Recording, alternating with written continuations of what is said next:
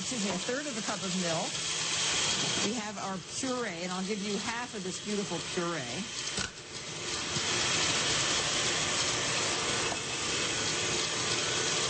You can have half of this into your mixture.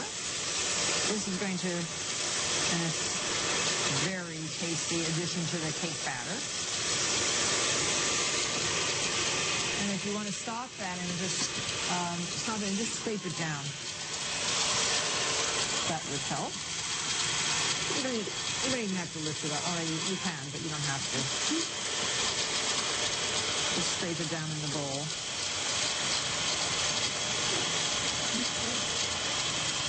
I promise you this is a delicious pudding. Complicated though it might be. Now, what else are you working on? I'm recording a new album at the moment. I'm having great fun with it because it's got a sort of a slightly gothic feel to it. Slightly what? Gothic. Oh. Gothic metal feel. Oh, really? My record company will kill me. Who do you record with? Lots of people, different musicians. I work with my producer in Germany, and it's fun. I mean, we get lots of ideas there. You speak German?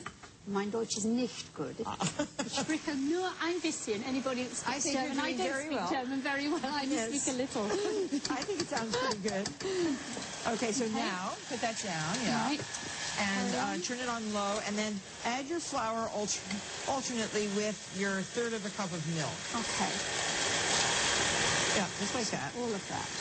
It's actually quite hard to get the mixture in on the side neatly there. And that's all of the flour. Yes. Yeah. Okay. You have such an exciting career because it's you can sing anything, and you can look like anything. It's just amazing. Oh, you're really kind. You should see me sometimes. I look absolutely dreadful. Oh, no. You look wonderful. No, I have to admit, I do enjoy my career. It's great because you get to go all over the world and you give a lot of energy and it's fun. It's quite tiring sometimes, but then working is. But there was something I missed here. Oh, the flour and the milk. Yes. Okay. Just add the milk. You're paying close attention. You're wonderful. Okay. Okay. I'm loving it. And we're going to continue all of this when we come back and get it into a steam bag, so don't go away. Later, a chef's secret from Shannon Bennett. And then, the beautiful Sarah Brightman performs a song from her latest CD. Stay with us.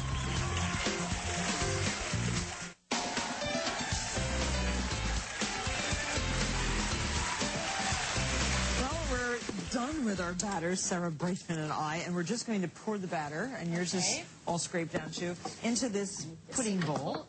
Good. You're pretty adept in the kitchen, Sarah. Oh, I love it. Yes. I'd far rather do this than I just want you to sometimes. see the apricots are in the bottoms. Those are the chunky apricots. And now just get the batter in right on top of those apricots. So when you reverse this, turn it out, you're going to have the apricots on the top. Okay. See, that's really what it is. It's a steamed pudding that is sort of a steamed pudding cake.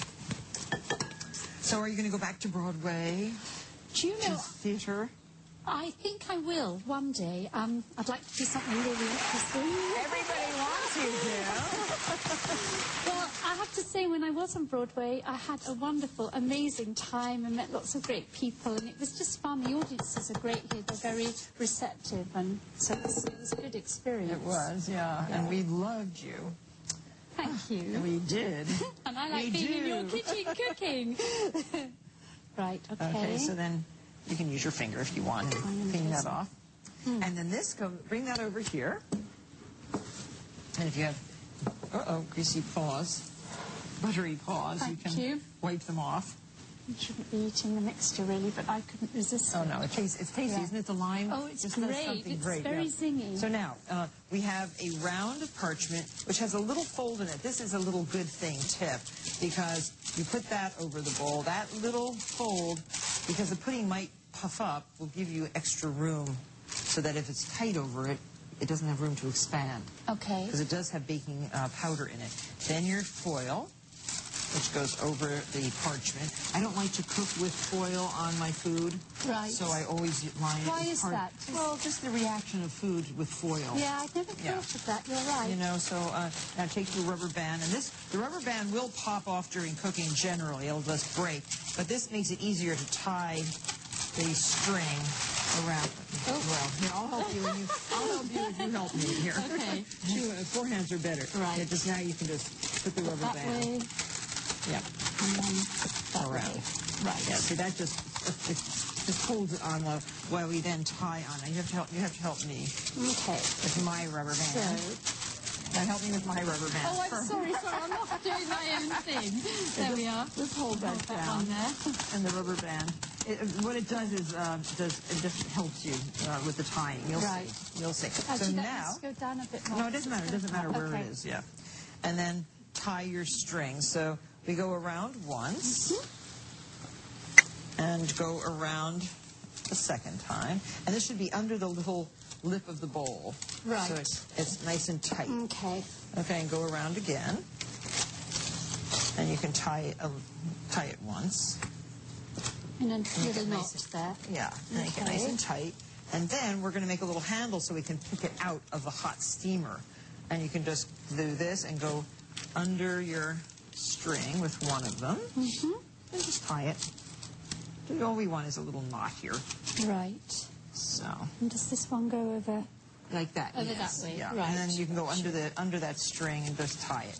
Just so you have a little Yes, handle. it shouldn't be too tight there when you are tying Yeah, it. just give yourself a Right. handle. Now we have our, you got it done? Yeah, you're almost done. There. Perfect. That's it. Look, perfect. Great.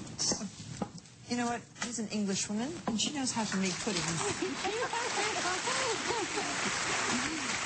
And so now there's a rack in the bottom of the steamer pan. Make sure that the water is high so it won't drown the pudding. You don't want the pudding, you want it to come up about halfway or 2/3. And that's perfect. And now just steam until the pudding reaches about 180 degrees on an instant read thermometer. And that takes about an hour and a half, simmering, not rapid boiling. And then let it cool for about 10 minutes. And look what we have over here. We have, I just got a little moisture. We have the pudding that's already been cooked. We'll take off the string. Yeah, it's cooled like 10 minutes. See how nice and puffy? It is beautiful. Smells really good too. And we can turn this out onto a serving plate. And let's hope that it comes down exactly the way we want it to.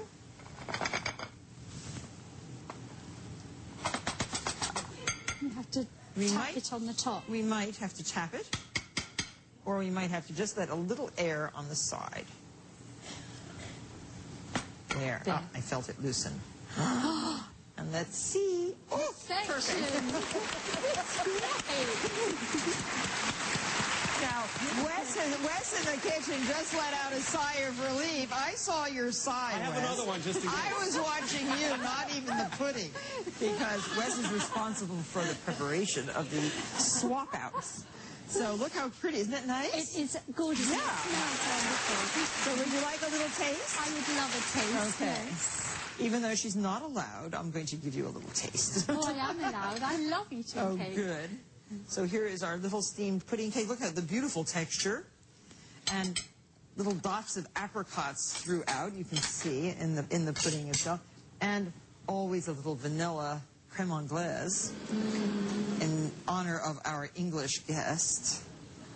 Are you English, I hope? I'm very English, and Oh, we good. call that custard.